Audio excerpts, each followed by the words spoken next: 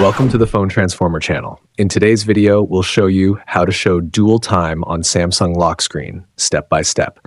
If you find this video helpful, please subscribe to our channel for more tech tips and tutorials. Let's get started. Step 1. First, pick up your Samsung phone and open the Settings app. You can find it either on your home screen or in the app drawer. Just tap on it to open. Step 2. Next, in the Settings menu, scroll down until you see the lock screen and AOD option.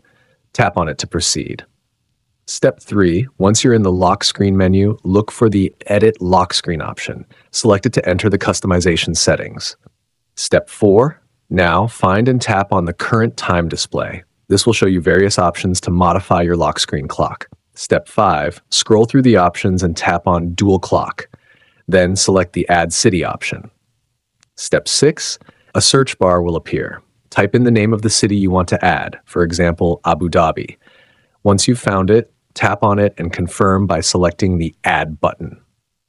Step 7. If you want to add another city, simply tap on Add City again, search for another location, for example, Los Angeles, and confirm by tapping the Add button. Step 8. To customize the display, you can adjust the size of the clock by swiping to your preferred size. You can also change the clock color to match your preference. Once everything looks good, tap the Done button to save your changes.